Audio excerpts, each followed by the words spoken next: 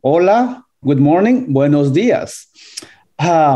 Sarah, Lori, and I are happy and honored to be with you today. The makerspace at Miami University Libraries was officially launched in fall 2019. That first semester was great. We had momentum. But then, of course, we know what happened in March 2020.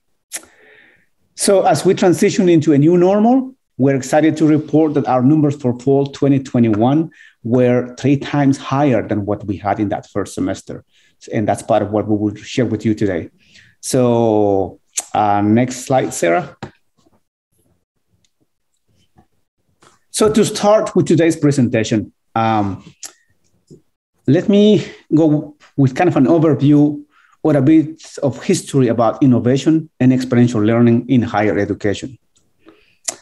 If we were to look for the definition of innovation, it will be something along the lines of the introduction of new things, new ideas, new ways of doing things. So people are always innovating.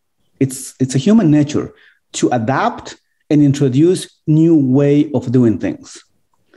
In a way, innovation is a way to respond to human needs. We need to innovate because of the ongoing changes in how we live, how we work, how we interact, how we learn. I'm sure you will agree that in the past, academic libraries were expected to provide quiet spaces for a type of learning that was important and effective at that time, the idea of memorizing concepts. But learning has changed. In recent years, we have learned about the idea of active and experiential learning. We know that many of us learn better when we have active roles in the learning process. We learn better when we mix and combine theory and practice, when we make or create new things. So that could be a research paper with an infographic, a multimedia project, a 3D design, or maybe an interactive map powered with GIS.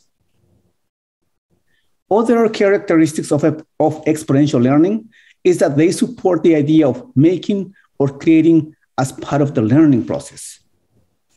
Of course, experiential learning is also about a collective or multidisciplinary approach, where a person is usually one of many involved in the process of making or creating something new. Next slide, Sarah. Innovation and experiential learning is also important because it's directly related to the idea of new skills for the future workforce. In the time of artificial intelligence, machine learning, there is a serious debate about the type of jobs that will exist in the near future. This is where the idea of learning new things and new ways of thinking becomes important. The graphic on the right, it's about the responses from more than 10,000 young people who responded to a survey about soft skills that are important in today's economy. As we can see, all of those skills are part of what machines cannot still do. So for colleges and universities, it is super important to continue to provide the resources and programs that will help students in the future workforce to develop those skills. For those of us in academic libraries, a framework that is often used to talk about literacy is the ACRL framework for information literacy. But in many ways, the invention of the internet, along with the explosion of other communication tools, also forced us to think about other types of literacies. So think of data, health, financial, digital, etc. For some, it is all about the concept of digital competencies or digital fluency. We know the pace of change is accelerating. Many of the roles, skills, and job titles of tomorrow are unknown for us today. So how can organizations prepare for a future that few of us can define? How can we attract, prepare, and keep working and joining forces to develop the future workforce? What should we tell the younger generations? Part of our message will have to be to remind them about the need to focus on their ability to continuously adapt, engage with others in the process of solving real-world problems in multidisciplinary teams. It is not just about acquiring new knowledge, but also about learning new things and new ways of thinking. And next slide, Sarah. So for academic libraries, it's all about providing students with diverse, inclusive, accessible, and resource-rich services and spaces that support their academic experience.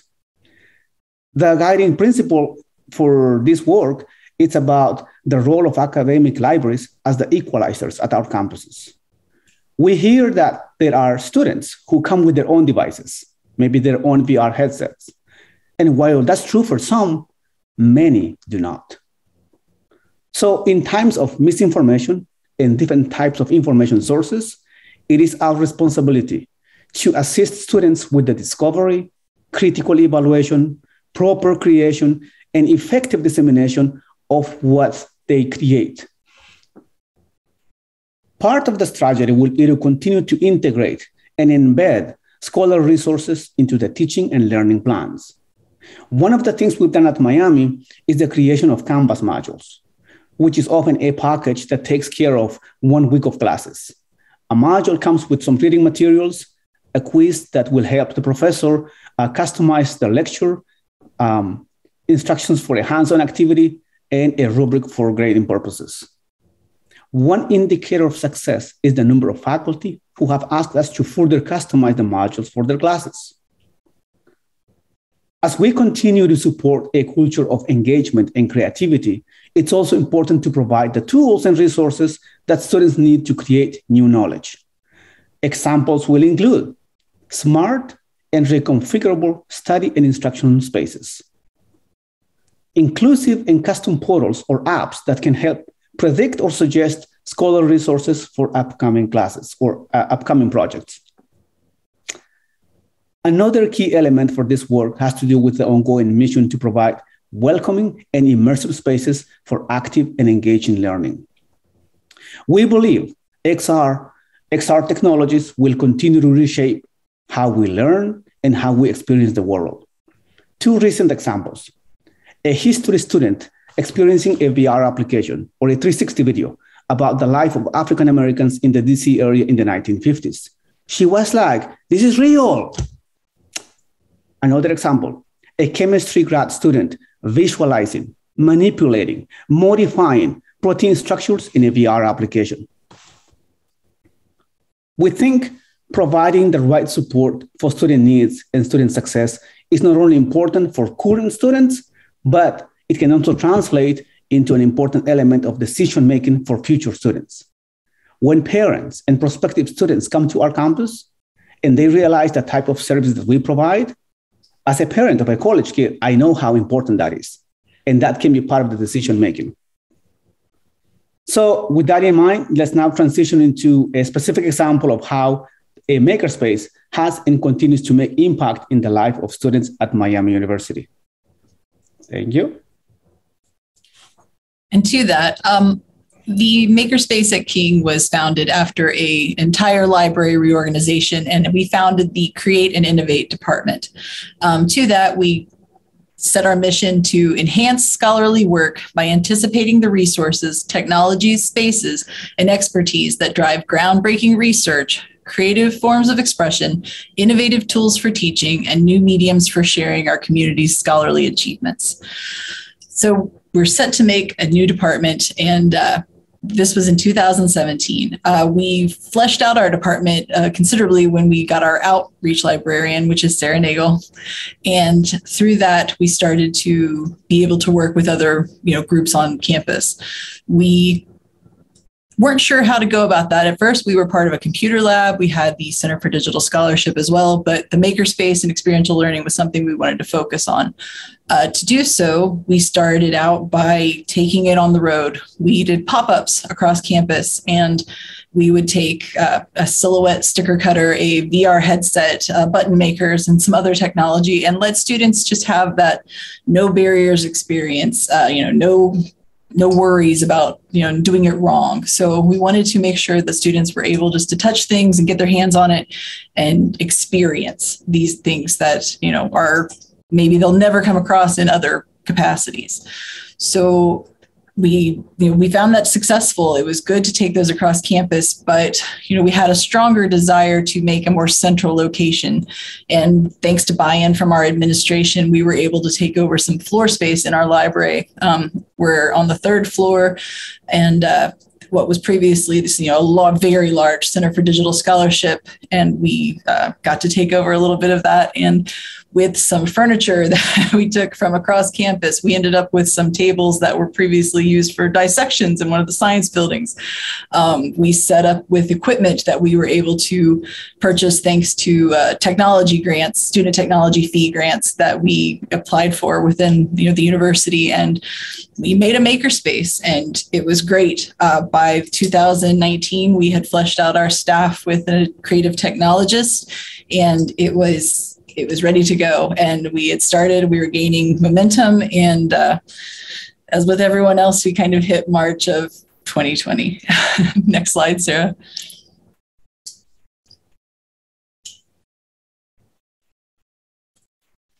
Sorry about that. I'm going to talk a little bit about the mission and guiding principles behind the space before we go into closing for COVID, reopening, all of that fun stuff. So this is this little blurb at the top is part of our explorational kind of planning for this space. And that is the makerspace is designed to give students the skills and experience in design, prototyping, and fabrication, and provide access to hardware and software that students can use to turn a concept into reality. So we were really focusing with some of our foundational thinking on providing this experience for students, providing access to the technology, a lot of those soft skills that Elias was talking about in the beginning of this. We knew that this was a way for students to really gain those skills. And as we've kind of developed over the last few years, we've also developed some guiding principles. And I want to talk a little bit about those. Number one is low barrier of entry. We want to provide students with an accessible and approachable entry point to the technology, tools, and methods that we provide. And we think about this every time we purchase new equipment and tools and things like that. We always lean towards things that are as beginner-friendly as possible and non-intimidating. And we really see that as part of our mission, is providing that lack of intimidation, because sometimes that intimidation factor, it can really keep students from exploring and learning new things. So that's something we think about a lot. Inclusivity is another cornerstone of our guiding principles. It's always been something that we've thought about from the very beginning. And part of that comes out of the fact that the maker movement, especially in the early days, historically had issues with inclusivity. The early movement, which was like mid-2000s to early 2010s, was overwhelmingly white, male, and high income. And that really does not encompass all of the making that happens in the world by women, by the different ethnically and culturally diverse types of making that have always been happening. They weren't represented in the maker movement from the beginning. There's been more progress in that area over the last decade or so. So we're working towards more inclusivity in maker spaces. And part of that comes out of more maker spaces opening in libraries, public libraries, school libraries, academic libraries, on college campuses, and in other educational settings. So to counteract this history, it's really important for makerspace professionals to actively work to include and support historically underrepresented groups in our makerspaces, and to work against any intimidation factor or just preconceived notions of who is a maker, who's welcome, and who's embraced in a makerspace. So we have thought about inclusivity from the very beginning, and we'll talk a little bit more when we talk about our hiring of student workers, of how we've kind of tried to achieve that. Transdisciplinary collaboration is another thing that we have really tried to pursue. It's we want our space to be a crossroads where students can not only meet other students that are outside of their majors, but they can strike up conversations and even collaborate with other students and create these projects that wouldn't have happened otherwise. And one thing that we do is we have a display case right when you come into our space with a variety of projects from all the different machinery and tools. And they represent different projects from various disciplines. So as soon as students walk in, hopefully they're seeing something that maybe applies to them and how they could apply this space to their discipline. And honestly, that's a big part of the argument for having makerspaces in the library on college campuses, because the library is already open to all students. Miami, like many university campuses, has labs that are scattered throughout campus, different experiential learning, ideation, and then there's like things like 3D printing labs. But those are usually very particularly focused on a specific major or a specific group of students. Sometimes they have to even be taking a specific class to use those labs.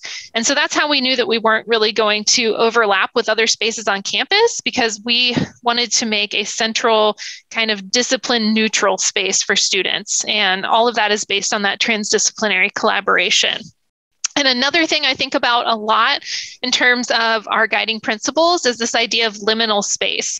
This comes from an article by Miller et al., and they make the observation that makerspaces on college campuses exist in a liminal state because they are kind of informal learning spaces that fall outside of the structured university curriculum. They use the example of the Curtin Library Makerspace in Australia, and they argue that makerspaces have great creative potential because of their locations at the kind of outskirts of that traditional university. And makerspaces do, and we do as well, work alongside in collaboration with faculty teaching semester-long courses.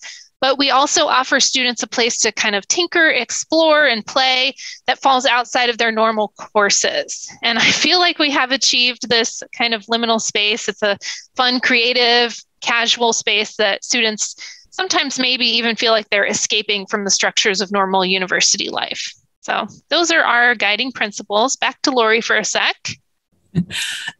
Because of the space that we've strived to create, that inclusivity and making people feel welcome. When COVID came, we did not want to lose that. So the first thing we tried was make-alongs, where we would have a Zoom meeting and invite, the public to join us in making a craft with materials that they should be able to find at home, or they were welcome to pick up a kit that we would create, here at the library and let them, take as it was. And while this wasn't a success, it wasn't as successful as we would have liked. I think, some folks had some Zoom burnout by this point. We, still strived and we did make some things and make some great, connections in that regard. But what developed most successfully for us through COVID closing was the maker kits that we have. We have created kits. The first one came about because of a need for an AV kit. People wanted to be able to take their video out. They needed an option to take it, to check it out, I guess, as like a circulation material. And from that, we made a kit with backdrops and ring lights and, speakers. And we didn't stop there. We built kits with sewing machines, vinyl cutters, Lego Mindstorm kits, Arduinos that students can check out for a week at a time and take all these materials home and do whatever they want with those machines out of our space, which was a big step for us to let that control kind of go and let students drive that need. And we've had great success with those kits. They're checked out almost constantly, and it's been a great success to come out of that, closing. Eventually we were able to open by appointment. This was great. We were glad to get our students back in our space, but it was very slow going. And, based on the momentum that we had before closing, we were concerned, just about the pace of getting our public, because the collaboration part of our space is so important. And, by having students come in so limited that social aspect that we, cultivate here. So when August 2021 hit, we hit the ground running. Yeah, and I'll talk a little bit about our reopening. It was about 18 months that we were either fully closed or we were operating by appointment only. And finally, when fall 2021 came around, we were told we could kind of open things up a little bit more, obviously with caution and a lot of safety protocols in place. We were just thrilled to switch back to a more open service model because, like Lori said, that community that we build in the space we think is so important. And part of the reopening involved new machinery. During shutdown, we were able to obtain funding for some new equipment. We have an internal technology fee grant application process at Miami, and that's a yearly process, and we've gotten a lot of success getting funding for our makerspace equipment through that. Most notably, we obtained a Glowforge Plus laser cutter. So our first laser cutter that we've had in the space. And it quickly, this past fall, became one of our most popular machines, and it's being used for various classes, from art to engineering to fashion design, and also just kind of gotten a lot of interest from individual students. We hired 10 new student workers for this past semester. Lori will talk a little bit more about our hiring strategy and that kind of thing, but it was really kind of, we had a lot of students graduate at the end of the 2021 academic year. And this was an opportunity to kind of get a fresh start with a whole new batch of student workers. And, you know, we were honestly a bit concerned, like Lori said, about losing that momentum that we gained, you know, in our first semester and a little bit more before we had to shut down for COVID. So we treated fall 2021 as kind of a grand reopening. You know, we did a lot of reaching out to existing and potential campus partners. We participated in several library and campus-wide events leading into the fall semester that targeted students and also faculty. And we leveraged our communications department to do some social media advertising. We sent flyers out to all of the dorms on campus. We really hit it hard last semester because we wanted to get back that momentum so badly.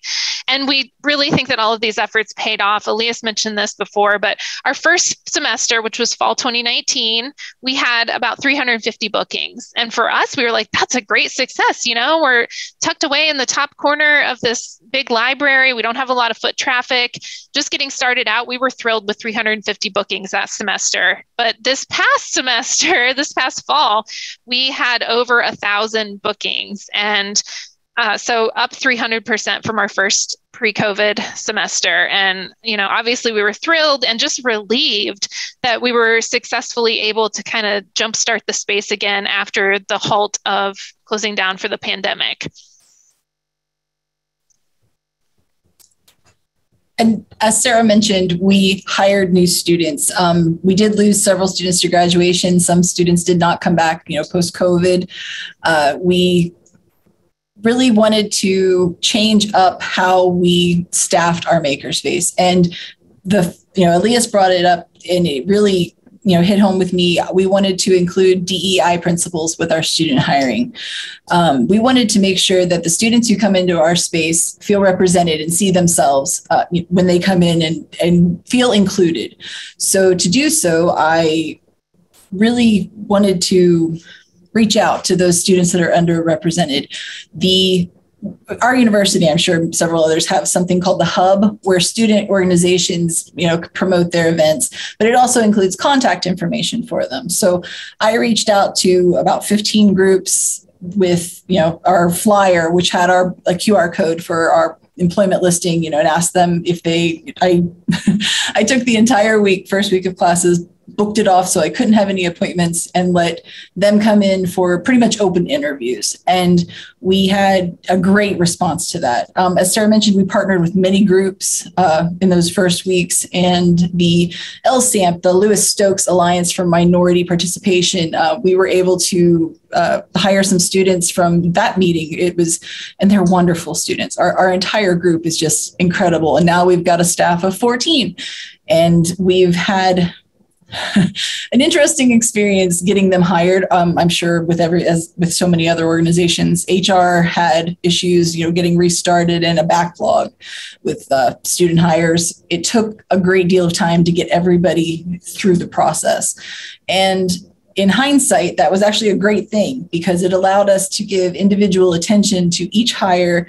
And by the time we, you know, got them suitably trained, they were training the next student who came. So everybody, you know, contributed to each new hire, and it really gave us the opportunity for that individual attention, which, you know, you don't always get. So this was exceptional to, you know, getting restarted with an entire makerspace focused staff. The My favorite part about training the students this year is we started with aprons, and somebody compared it to like a karate belt, but students that work in the space wear a gray apron, and on that apron, we have them put something from every machine that they've learned. So from our Glowforge, they will cut out a wooden button that has a QR code for making appointments in the space. For our silhouette machines, they'll do a vinyl, heat transfer and add that to their apron. And it allows them to personalize it. So there's not something that they have to do specific to the space. They can make it their own. And that, just increases their ownership of the space. Our students are, just amazing. They have a Discord where they talk to each other. There's a great sense of camaraderie that they've built. A lot of them are first year students, which I'm sure adds to the experience. We hope to keep them for the entire 4 years that they're here. And I'm so fond of our kids. They're just really good students. And in my favorite example for having these students start is we have a girl from Vietnam who is employed here maybe 10 hours a week. And we saw her teaching another student how to use the 3D printers in Vietnamese. And that made that student more comfortable to be able to, interact in the language, their first language, where they're most comfortable. So seeing that representation and having that, experience where they were included was just so valuable. And it really made us feel like we were, bringing it home and doing the principles like they're meant to be represented.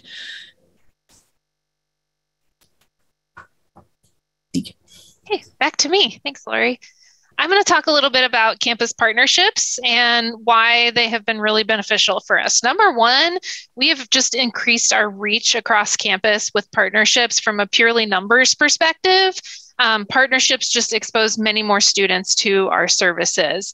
And it's also helped us bring in a diverse group of students, just not only for our staff, but in the students that use the space as well. We want our staff and our users of our space to represent our entire campus community. And some examples of partnerships to that end are we've worked a lot with the Center for Student Diversity and Inclusion on campus, and also programs such as the Louise Stokes Alliance for Minority Participation, which goes by LSAMP. That's a kind of way easier thing to say, so I'll refer to them as LSAMP because I'm going to talk a little bit deeper about that in a second. But working with campus units that already have established relationships with students really helps us build that trust and show that our space is welcoming to all students. A lot of times we will start a relationship with another campus unit just by reaching out. It helps if someone in our department already has a connection, but we've also cold emailed other departments that we think might be interested as well, kind of explaining what we do and offering a tour. And many times the person or office that we contact, they either didn't know there was a makerspace in the library or they've heard of us, but they've never been here. So by offering that tour, it kind of gives an entry point. It's an interesting thing that they might want to come check out. And then we'll usually sit down afterwards and chat about partnerships. And I do a ton of tours, really, like sometimes several a week.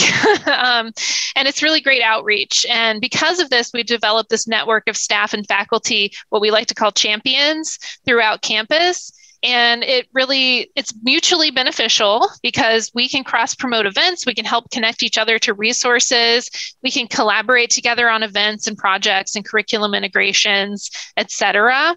And one recent example is I worked with the student counseling service. And also we have a How Writing Center that's located within the library, but they're a separate unit this semester. And we did some events called Wellness Wednesdays. And we combined we would have a counselor from Student Counseling Service come and talk about all of the resources for mental health available to students across campus. And then they would talk a little bit about the benefits of making for your mental health. And then How Writing Center would have a writing prompt. So we do a little bit of journaling, and then that would lead into a maker exercise. And some examples are doing vision boards where you do a lot of collaging and multimedia, and also using bookbinding to create a journal, and then usually using that to actually do your journaling.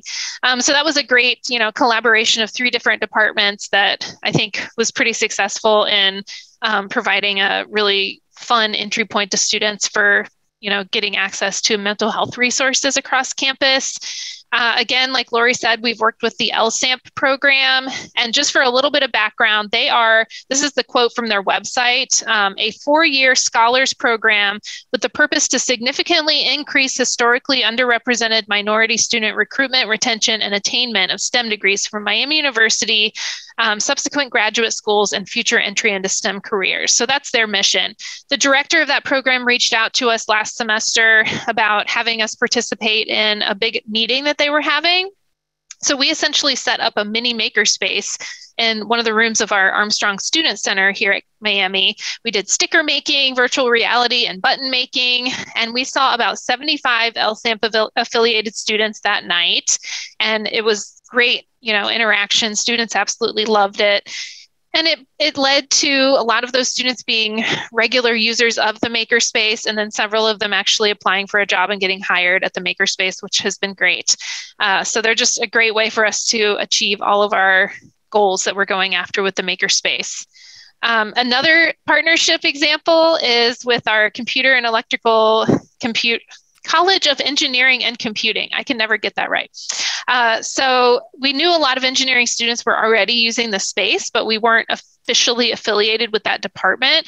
So we kind of reached out, and we ended up getting in touch with their K through 12 outreach coordinator, who was very excited about the makerspace because she wanted to have us participate in the field trips that they do for K through 12 outreach. So we've done that. We've had field trips last semester and this semester from middle school to high school, coming in and doing maker activities. That's been really fun.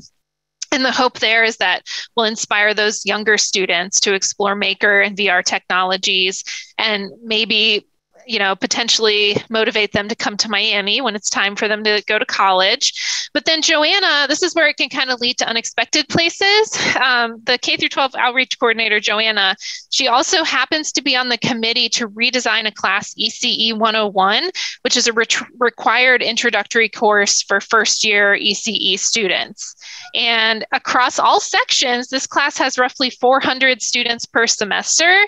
And because of our partnership with them, they're working to incorporate the makerspace into this course. And this both excites and terrifies us because it's such a large amount of students. But we've always said that is a good problem for us to have, is trying to deal with a high demand like that. And that's part of why we received funding for a second Glowforge laser cutter. So we're just trying to address high volume that we expect in the 2022-2023 academic year. And that kind of leads me into a big part of my job actually is maker literacy. So working with faculty across various courses to incorporate maker-centered learning into their courses. And this helps us do several things. Number one, it helps us reach beyond just STEM, the idea that it's just for STEM students. And it's really important to connect maker-centered learning to a wide variety of courses. And I believe that maker literacy is an incredible learning tool. It's not necessarily a subject to be learned, but it's a tool to learn whatever the learning outcomes are of a course. And it can enhance learning in pretty much any area of study. So I apply maker literacy to a wide variety of disciplines. I made a little word cloud rather than me listing out all of the courses that I have collaborated with in the last few years. But you can see it's definitely not just STEM. We have lots of humanities and there's lots of great, examples there. And I'll talk about a couple specific examples. But by incorporating the makerspace into courses, we also help students kind of build deeper meaning with the space. We help them connect the makerspace to their area of study, and it helps them visualize how it connects to things that they're most passionate about. And it creates excitement and really just helps bring more students into the folds of our maker community. And it also just extends our reach. We reach students who didn't know the makerspace existed. We reach students who did, but weren't sure if it was for them, which is a big part of that inclusivity principle. We want to make sure that students all feel like they are makers and that they're welcome in the space. So, I try to provide engaging entry-level activities and really work to help students feel not intimidated and feel like they're part of that community. A couple of quick examples I want to touch on. The first one is a Spanish and Portuguese class I worked with last semester. The title of the class is Short Forms of the Mexican Revolution, and they focus on the print and photography technology of the Mexican Revolution and then the impacts of that technology on politics of the time. And what I did for this class, I should have probably, go back one. I should have probably gotten a better picture of the printing press, but we 3D printed several mini printing presses. And there's a project called the Open Press Project, and they have the 3D models of these freely available and instructions and everything. So we were able to actually make these mini 3D printed printing presses, and we used intaglio printing to allow students to carve out a design and actually try out the printing press themselves. And to make it a little bit more low cost, instead of using real metal plates, we use the inside of juice boxes because they have like an aluminum coating, and the students can carve out a design. You put the ink on it, and it only sticks to the place where you've carved it out, and then run it through the press, and it works really well. And we also 3D printed some block prints as well for students to try out. And then the eye picture here is an example of a halftone image that we cut on the laser cutter, engraved on the laser cutter. Halftone is a technique, it's an important technology, the late 19th, early 20th century, that allowed for photographs to be printed in newspapers and essentially turns the photograph into a series of dots. So I taught the students how to do a halftone image in Illustrator, and then we cut them out on the laser. It was a really fun session. It allowed students to kind of get really hands-on experience with these technologies, the historical technologies, rather than just reading about it in a book. You know, they were actually able to do it themselves, which gives them a whole new perspective. And then for their final project, they had to create their own short form. So create their own medium or media using various makerspace tools. Another example really quickly was a English 313 class, which was a technical writing class. In this class, students were tasked with researching an industry and creating a prototype for that industry. So in my session, I introduced them to the makerspace and gave a session on prototyping and design thinking, which is one of my kind of specialties that I like to present on. And so we held a rapid prototyping workshop, and then they prototyped their own tabletop game. So there's a couple examples here. This one was probably my favorite. They made essentially Hungry Hippos using these supplies. So they get things like popsicle sticks, pipe cleaners, paper, tape, glue sticks, glass beads, just all the cheapest, easy to find materials. And I'm always so impressed with students' creativity when you just give them, raw materials and let them come up with things. And we did this session to help them not only gain those prototyping skills so they could make a prototype in the makerspace that semester, but it also just helps them stretch their creativity muscles and kind of feel more confident with creative choices in the prototyping process. And back to Elias. All right, thanks, Sarah. So for the last, 5-7 minutes, let's now talk about the role of leadership to further support innovation and experiential learning at our campuses. As we transition into a post-COVID environment, it is essential that we continue to adapt, prioritize, pilot, and implement services that address emerging and pressing needs. During COVID, we didn't have much time to develop a perfect plan. We had to deal with major decisions during times of high uncertainty. There was a real sense of urgency. We think one of the most important lessons from the pandemic is about how we were able to adapt and excel at what we did. Of course, it is also important to remain realistic with what we can do with what we have, our current staff capacity. So in times of unprecedented changes, there is no way we can do everything for everyone. So we need to find efficient ways to assess and build consensus regarding the type of services that are more impactful and beneficial for the students and faculty. So as much as we need to plan for the ideal scenario where we have all the resources, every position filled, it's important to keep a balance, a healthy balance between what's important and what we can realistically and efficiently do in the short term.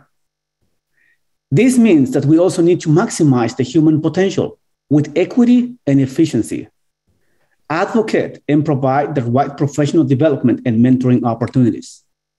I think we can also do a bit more with student employees.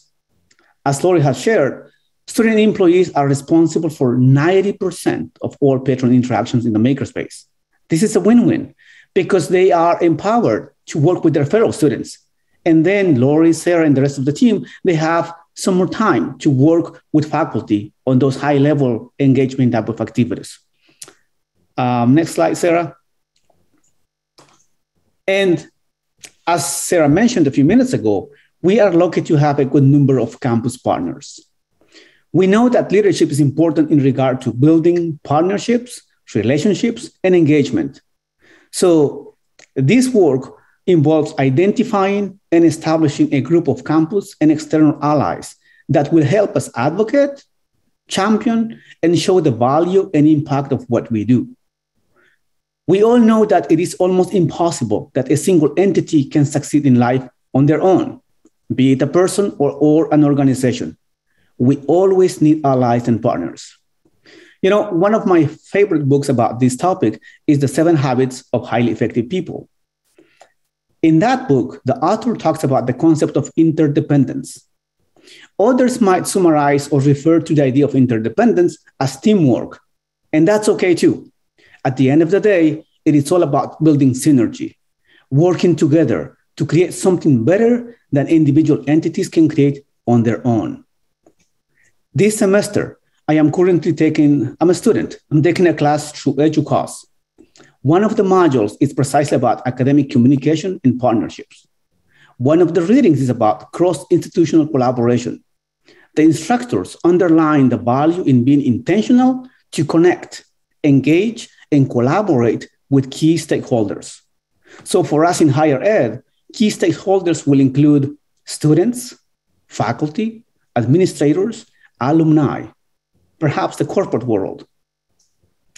One of the value-added benefits of effective collaboration and partnerships is the ability to find shared interests and common goals, which usually translate into efficiency and cost savings.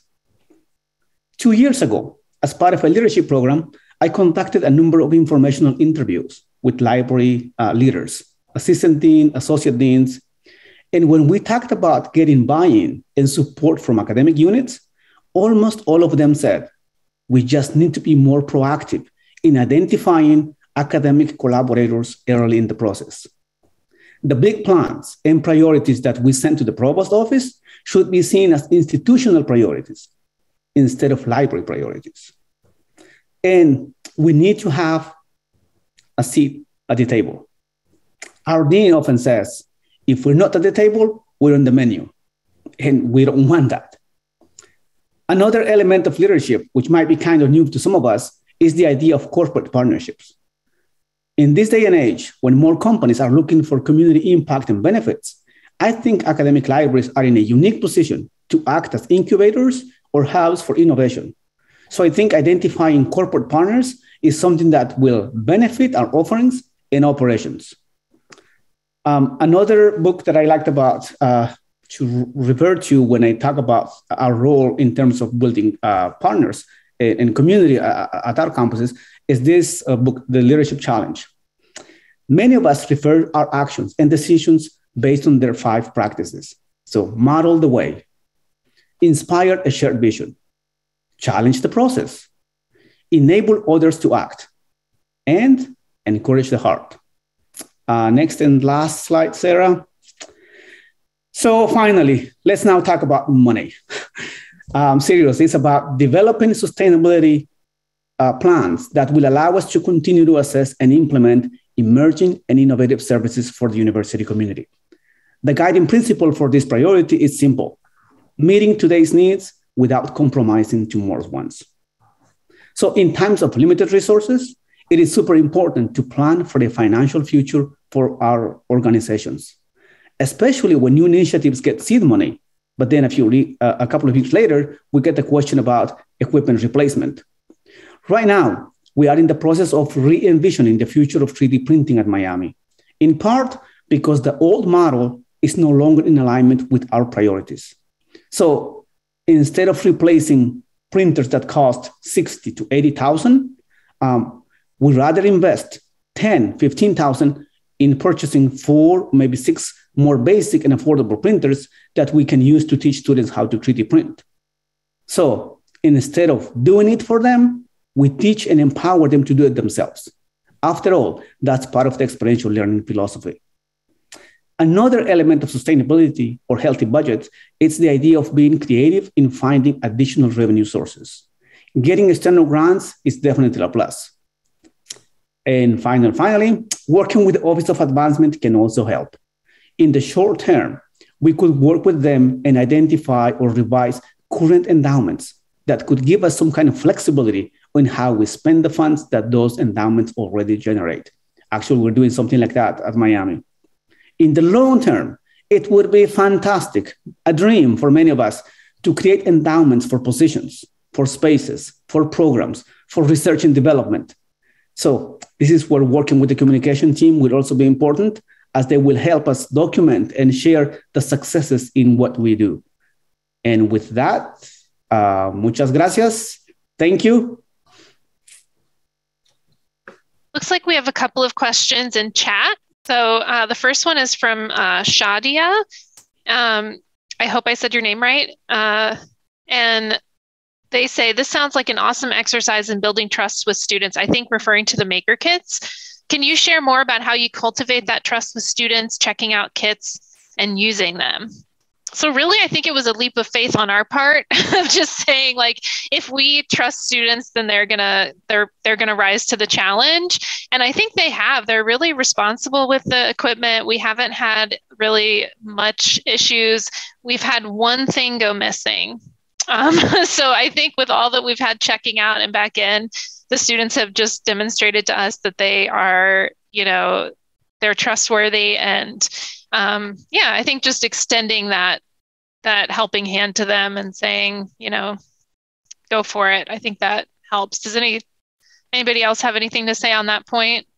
I would just add that we treated it like any kind of circulating item. And, in doing so, if it's late, they're fine. And we can check it in, up here in our own space, and it has to come up here. So there's, the responsibility of bringing it back to the original location. But otherwise, it was just a circulating item, and that, with barcodes and everything, just like a book. So we haven't really, like Sarah said, had many issues at all. And our library has a long history of checking out things. We've had an Internet of Things here for quite a while, or not Internet of Things, a library of things. Just microphones, laptops, things like that. So we were kind of just adding to the group there. All right, I see another question. Do you talk with students about Creative Commons or other types of licensing if they want to further share any of their creations? That's a great question. I have briefly touched on this in a lot of my instruction sessions that I do, but it's actually, I think that's a really great idea, because our copyright and scholarly communications librarian is actually part of the Create and Innovate department here at Miami, and is an amazing person and instructor.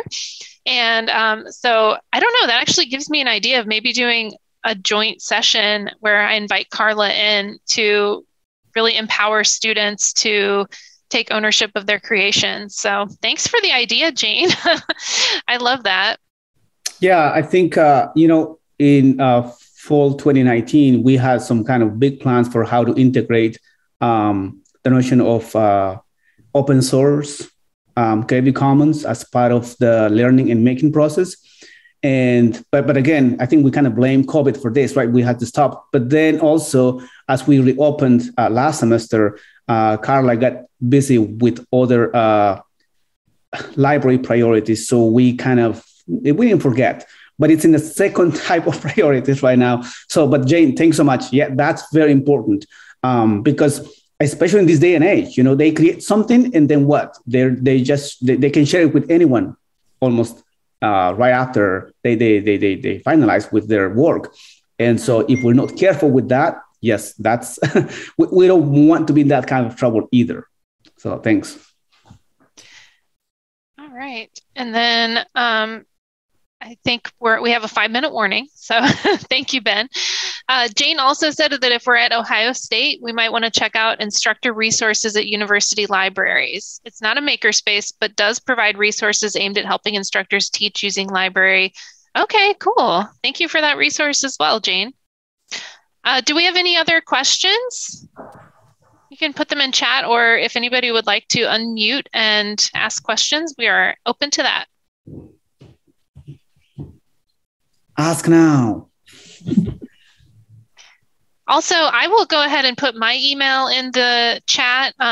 If anybody has further questions, comments, anything like that, or if you happen to be in the Oxford area driving through and you want to come by and have a tour of the space, everybody's a lot of people I think are semi-local with this conference, right? So even if you're not, if you're near Southwest Ohio, definitely come by.